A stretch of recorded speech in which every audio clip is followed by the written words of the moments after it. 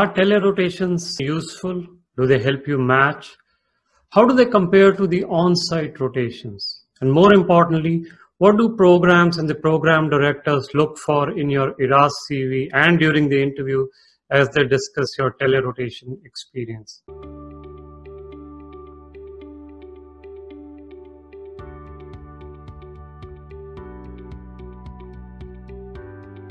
So at USMLE Sarthi this year in 2020, we had more than 150 students do telerotation.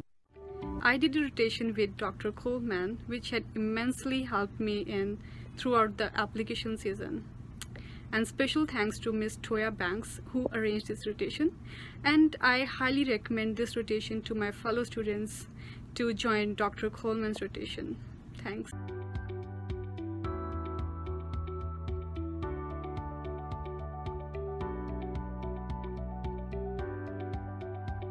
What are these programs actually looking for? What are the program directors looking for when they see telerotation on your CV?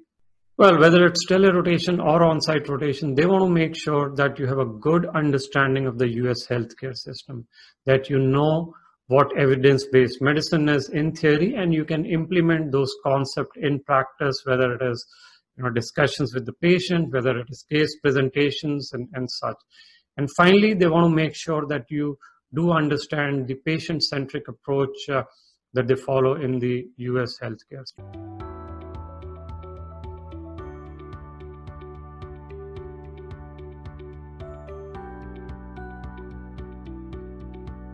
So our students who have done telerotations have not reported any issues around telerotations. Many of them actually have received pre-match. In fact, one of our students who had only telerotations received and accepted a pre-match as well.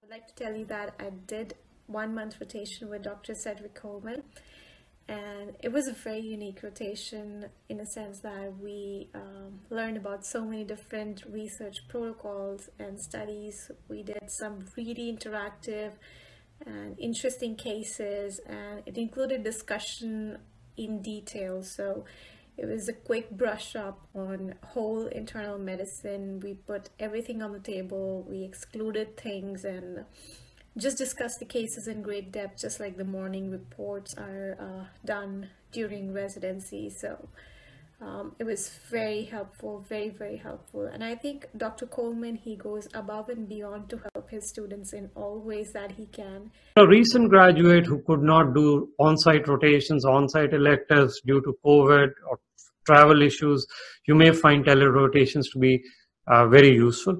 Many of our students, recent graduates who could not do on-site rotations, actually got a lot of interviews based on telerotations itself. And like I mentioned, many of them have pre-match offers as well.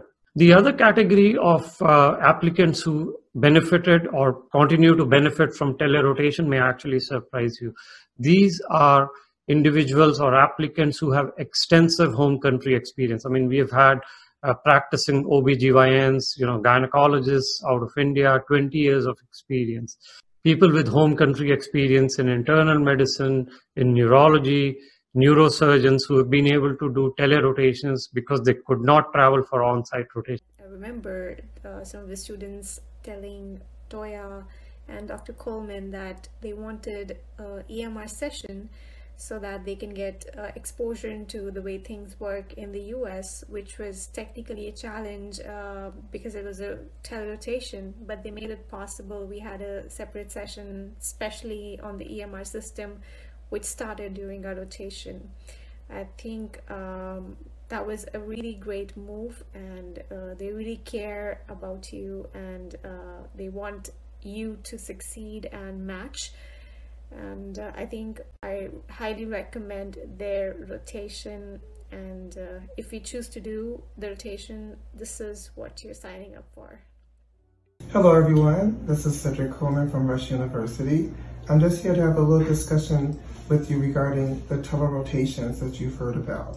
This year in our program, we had 180 students that matched in their respective fields. That makes us one of the largest programs if we consider ourselves a medical school, one of the largest classes to match someone in the program. Eventually, telerotations were going to be here anyway. COVID just accelerated everything.